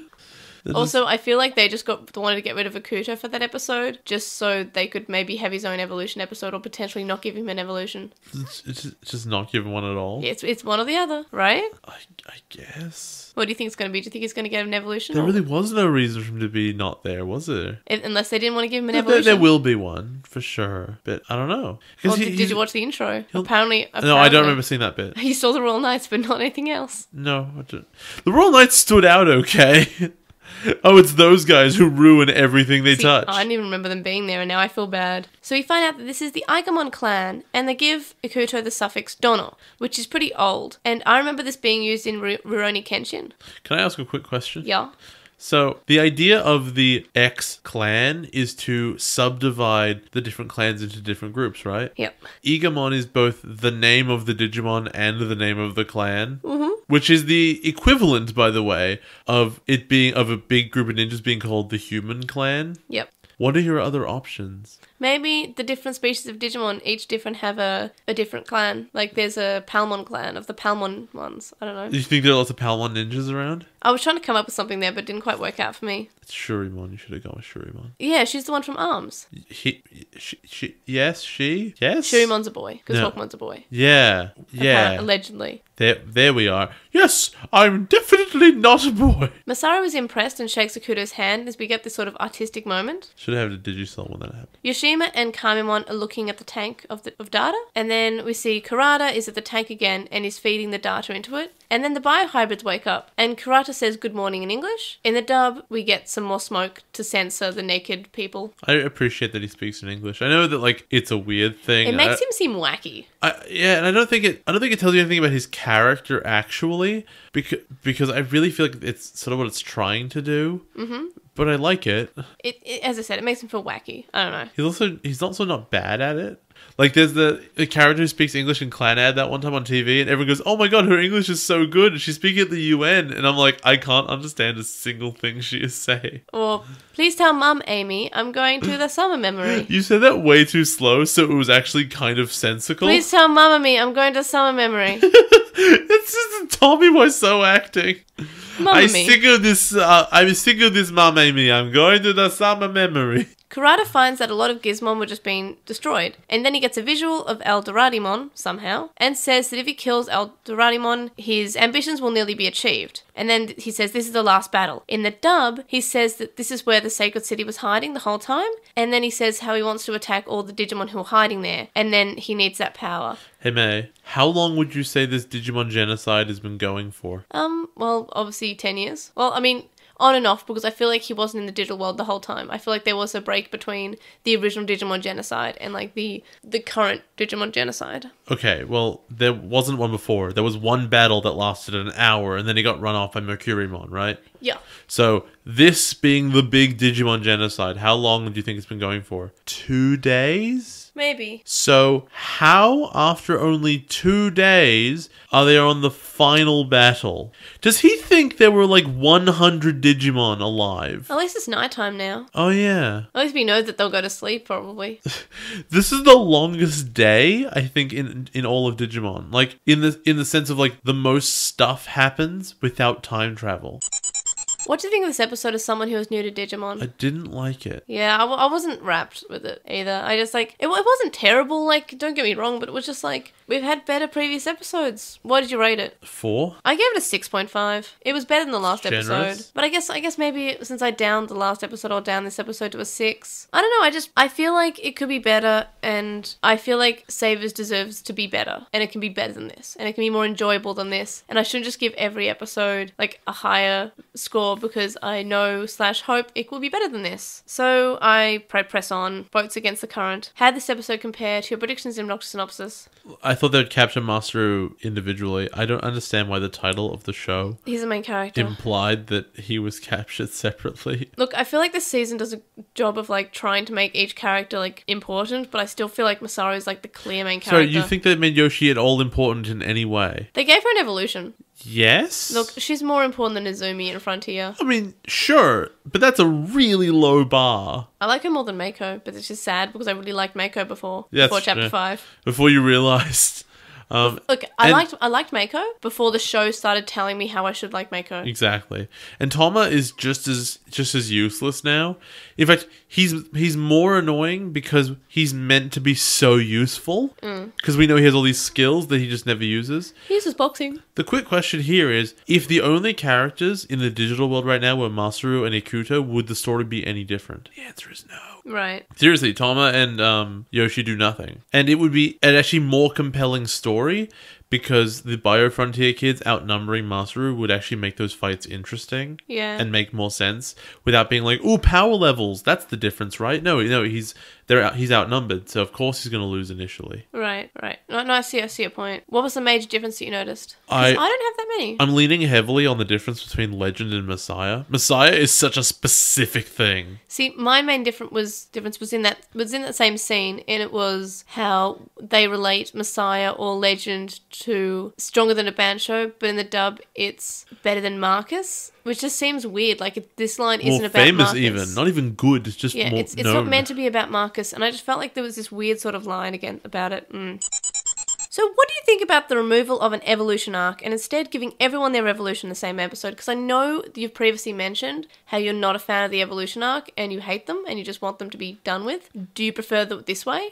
No. Well, how do you think they should achieve evolution? I think you can do evolution arcs well, I guess. Or alternatively, I think the problem I have is that evolution arcs are completely formulaic. So, like, just do your story, right? And don't spend a filler episode evolving. All shonen anime does powering up better than this. Okay, I'm going to disagree with you. There has been done in quite well in Digimon before.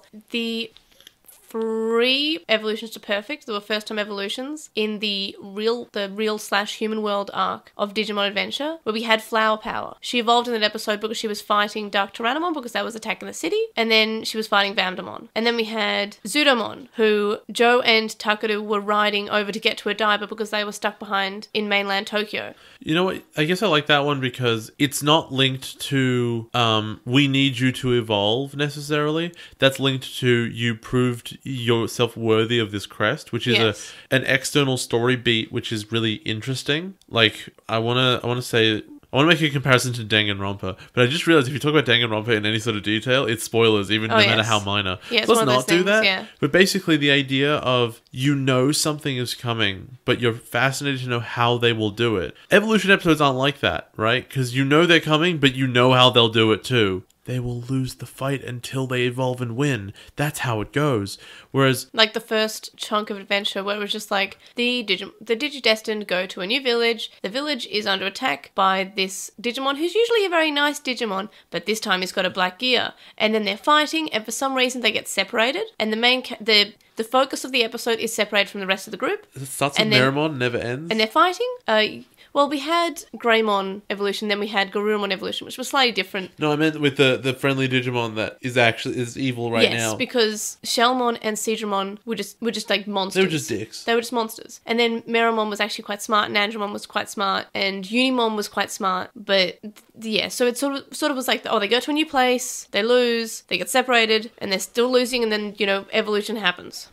And then they have the upgrade bonus. But then I think the crest actually improved that, and each crest seemed to be actually important to the actual story arc and wasn't just Monster of the Week episode. I mean, Metal Greymon was in the Etamon being destroyed episode. Patamon evolved to perfect against Piedmon and defeated Piedmon. See, that's a good thing as well. That's something that you get from V-Tamer, which is important here. If you're going to do the big evolution, it hurts the show that there are a bajillion of them.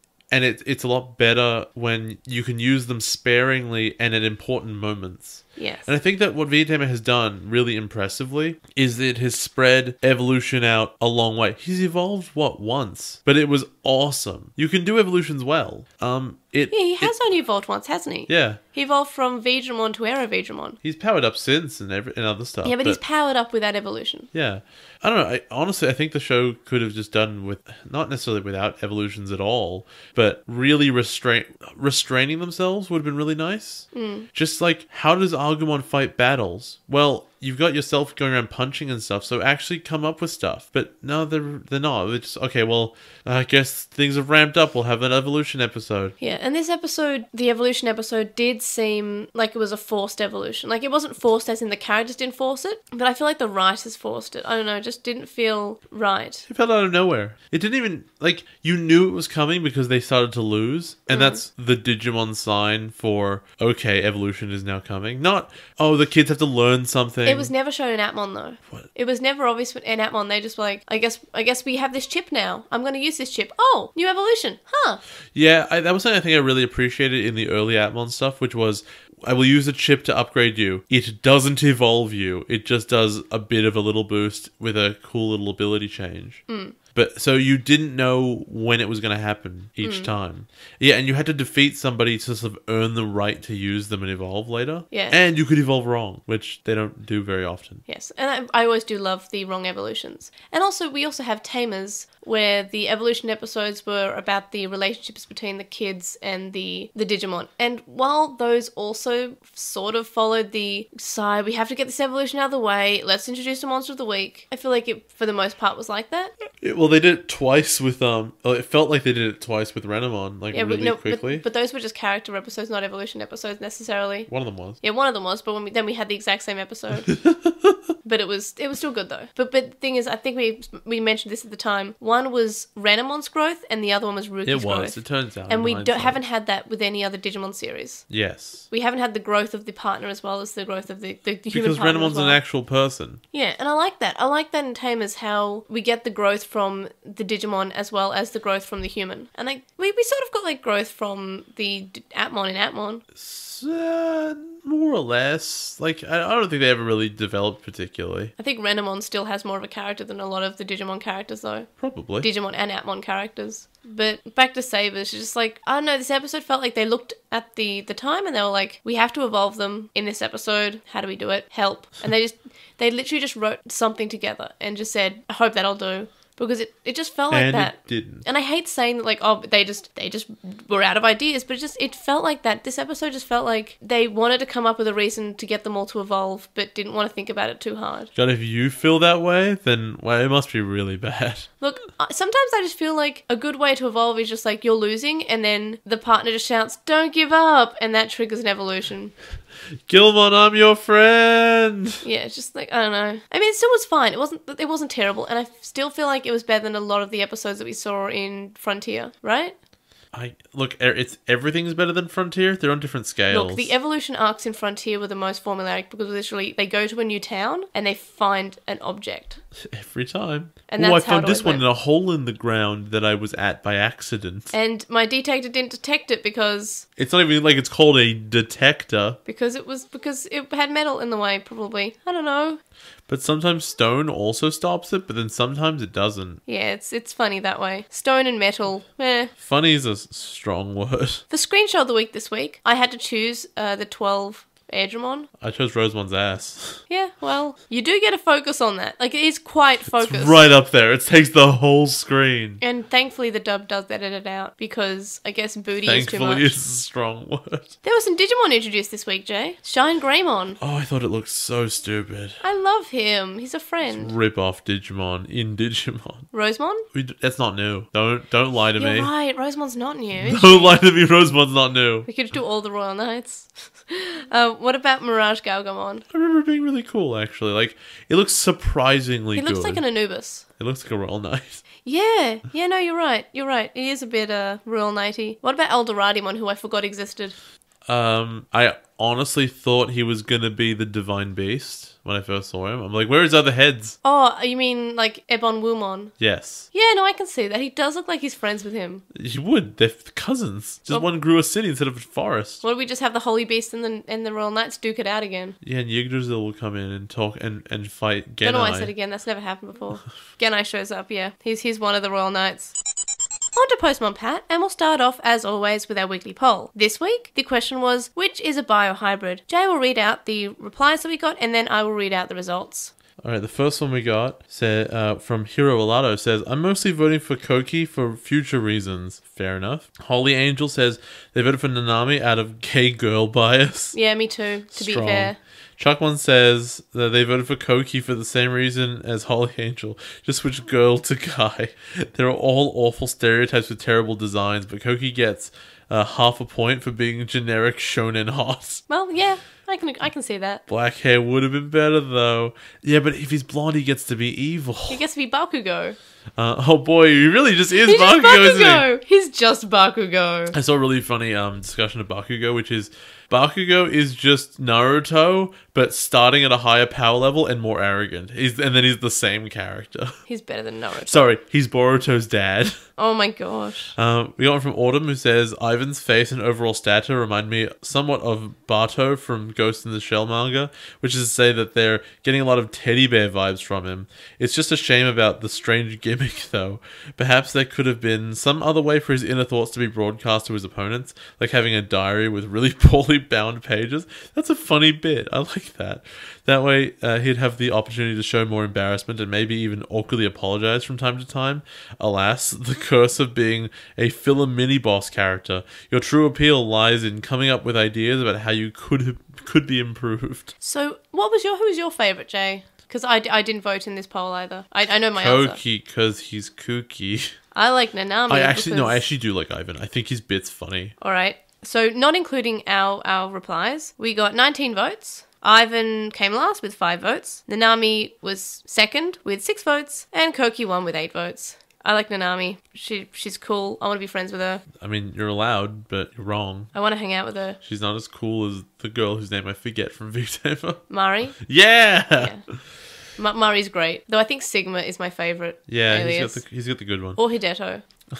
You Actually, they're all great. They're all great. I love the Alias 3s so much. I know, it's just a lot better than this. Man, how much time do we spend talking about how V-Tamer and Atmon are better than Digimon, and Digimon's bad. People don't consider Atmon Digimon, and people don't count V-Tamer as part of the franchise because But it's the best it was stuff. only in Japanese. You will Actually, I think it was released in Italian, actually. The series will be better off overall if you accept that as part of Digimon. Both Atmon and V-Tamer. So we got a Gmail from Andrew who says, "Let me try my hand at defending the movie that everyone seems to hate, Hurricane Touchdown." Here we go. All right. After the standout success of Our War Game, Toei wanted another hit for Digimon franchise. Mamoru Hosoda wasn't keen on doing another franchise film so soon after his last one. Toei instead approached Shigeyasu Yamauchi, another Toei director who had actually served as Hosoda's mentor of sorts. Yamauchi, as a director, has a fairly distinct aesthetic and cinematic style that tends to put focus on tone and atmosphere, sometimes at the expense of the story, and amazingly, Toei essentially let Yamauchi do whatever the hell he wanted with the Digimon movie. Say what you will about Hurricane Touchdown, but it knew exactly what tone it was going for. Otherworldly, disorienting, and oppressively empty. A lot of fans, yourselves included, have described the film as some sort of bizarre fever dream, and it's safe to say that that was intentional. I think that's how I described it, wasn't it? Yeah, I think so.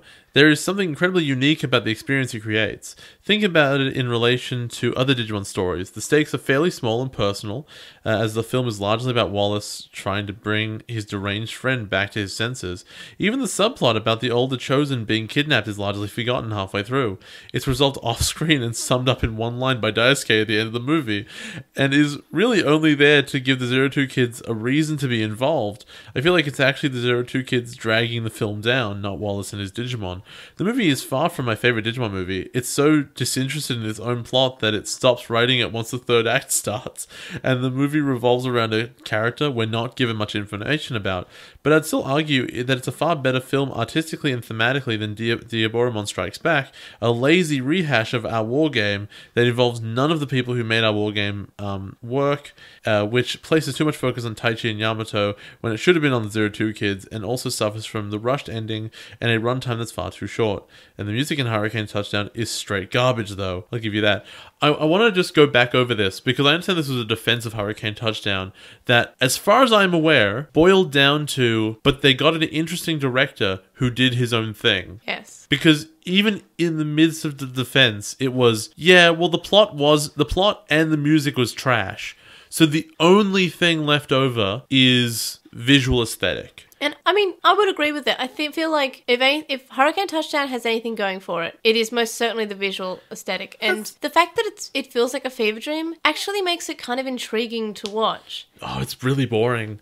I think that's the problem, is that you can say it did what it was intended to do, right? See, it was intended to make you feel a certain way, and it accomplished that. Well, the thing that doesn't make it good. Jay, when I was younger, I was always like, oh, the original version is so much better, because in the original version, they had the kids being spirited away by the demons, and they had like this extra thing about how they were being like rewound time, and the original Digidestin were gone, and then I thought about it. The and English is better because it's shorter, right? The English dub is actually better because it just shortens it, and it makes it part of an actual... Look, people always say the Digimon movie is bad. I don't think that at all. The Digimon movie is fine. Yes, they change a lot, and yes, they have To Mimi Love Joe on Mimi's door instead of the family portrait, and I'm still not over that. The family nameplate. And I'm just... Babies. That was in movie 4, Diaboromon Strikes Back. Was it? Which was actually movie 2 in the dub. Yes. And plus, I mean, Our War Game is probably the best part of that movie. But the prequel's not that bad. And you know what? Hurricane Touchdown, when it's shortened, isn't that bad. It's pretty bad. It's better when it's 20 minutes long instead of 40. That's really true. 40 or 50 or however long it was. So I just want to reiterate the idea that something doing what it was meant to do does not make it good. And something making you feel a certain way, that can be... Some people can enjoy that. Yes. But objectively... it's probably still not good. I don't feel particularly convinced because, but then again, I will admit I like to focus on the plot of a show. I think the plot's very important, which is why I'm falling off Savers, because the plot's fallen into trash garbage. That's sad. And is it still making me feel like, yeah, he punched a Digimon? Sure it is. And that's what it's intending to do. But I'm interested in the story of a show, which is why Westworld was great, and this show is boring, and the movie was really trash, because it didn't care. You could tell it didn't care. Yeah. That's my response to the defense. And my request for further and better particulars. We got one on With the Will from Chuckmon, who says, a few comments on this set of episodes. 1, what the hell were Mickey and Megumi wearing after they escaped the exploding DATS building? Racing uniforms? Yeah, I don't know either. 2, Mickey is Mickey in the dub. Wow. I never got that. It's Mickey as in mouse. Mickey M-O-U-S-E. Mickey Megumi. Mickey Megumi. 3, bioevolution is stupid. I guess the writing team is still clinging to hope for a successful implementation of the kids turning into Digimon idea. Hey, look, I think Tamers did it fine. Further, it's a bad idea. As much as I like Frontier, I would like to have seen the kids with real Digimon partners instead of the legendary Digimon world we got. The stupid bio canister that Jay pointed out with Bio Stegomon's design. Yeah, that's actually in all 3 of the designs. All are really bad. Fantastic. Number 5, what's up with Koki's obsession with talking about writing an autobiography? More fun Japanese landmarks worth mentioning talking about for the jet-setting world traveler Digimon fan to visit. I think these might be separate bits. I really want to, like, every time I see a Japanese geographical landmark in Digimon, I just want to go back to Japan, because it was so fun going to Digimon places in Japan, and Jay even didn't mind going to Shinjuku. I minded going to Odaiba. It was really boring.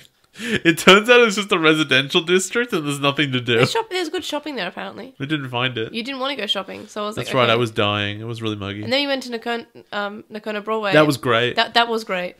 Because guess what? It turns out if you put like 35 Mandarake shops in one building. There's going to be one place you like. And we bought some cool stuff, and it was great. And then we got KFC for dinner because I dragged Jay across Japan. Well, across Tokyo, more like. I also almost took him to Hikarigaoka, but like I think Jay would have left me. I think so. Because what's the point? There's an apartment building? It's like an hour and a half, and they have a sign that has the Digimon logo on it, and really? they have a map. Yes, they have a tribute to it. I'm shocked that exists. Yes, it is very old and faded though. Like it's faded a bit because they've had it up there for a while. That's adorable. But it says it right outside, like I think it's like the place where they're meant to live, like the apartment block, and they have it outside that. I'm hoping the residents are constantly asking to get it taken down, and they can't figure out how to like contact the trust. All these Westerners keep on showing up. It's like a 2-hour train drive. Yeah, there's one Westerner every 6 months.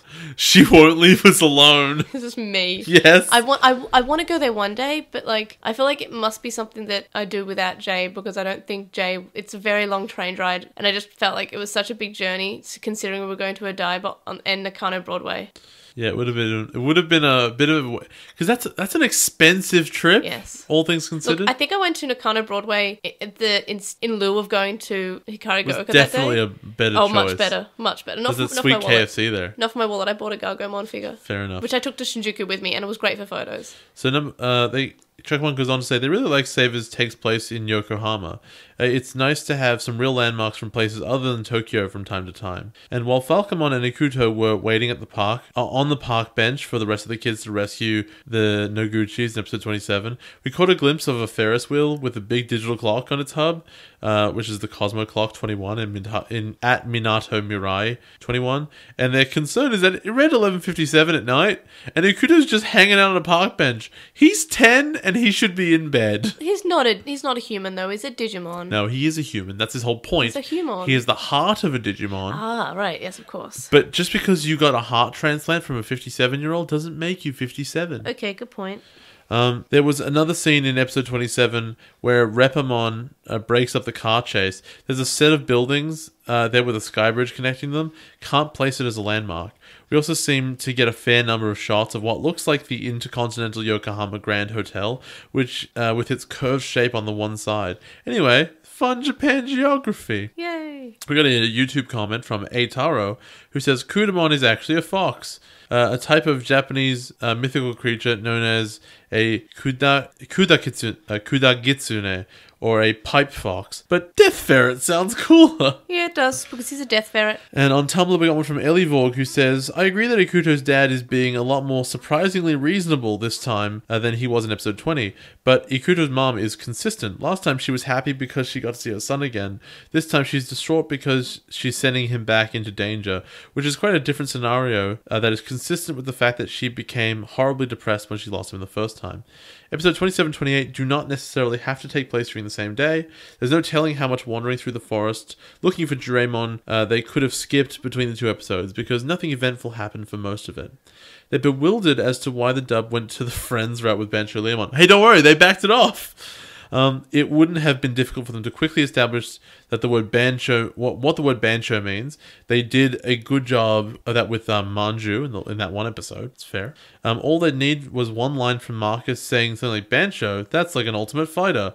Or to have Bancho Leomon mention it himself in his Digimon analyzer bit. And then everything else could have stayed the same. It's pretty silly to have him talk about his supposed masses of friends when obviously since these friends don't exist in the original, we're never going to see them. Also, he's a huge loner. That's his character. Yeah. And they go on to say the big Digivice explosion moment is not remotely nonsensical and is completely consistent with how evolution is established to work. Episode 29 confirms that the Digisoul is the power of human emotions, but seemingly the protagonists needed to understand this fact in order to consciously control their ultimate level emotions to achieve a proper evolution.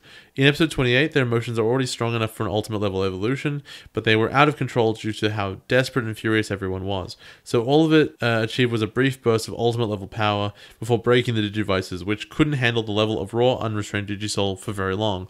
My response to that is, that all makes sense in a universe in which the Digivice was designed to a certain code level and was apparently like calibrated only to a certain point, to an evolution level that no one had gone to in the first place, and that it's a container that can even overload, because to be completely reasonable, we are mixing real-world technology. The Digivice is, for all intents and purposes, an iPhone. And we're mixing that with actual magic. So, while I agree that it makes sense that it could overload, although I think this one where they reconstitute it again is really silly, the overloading it, fine. Although keeping in mind, yeah, they had a bunch of ultimate power, but the fact that A, went to their Digimon, and B, was blasted out in the form of a laser in the direction they wanted it to go is pretty silly. I don't know, I think that the details of that scene stand out as being unreasonable still in hindsight, but I'm willing to have a further conversation about this if you want.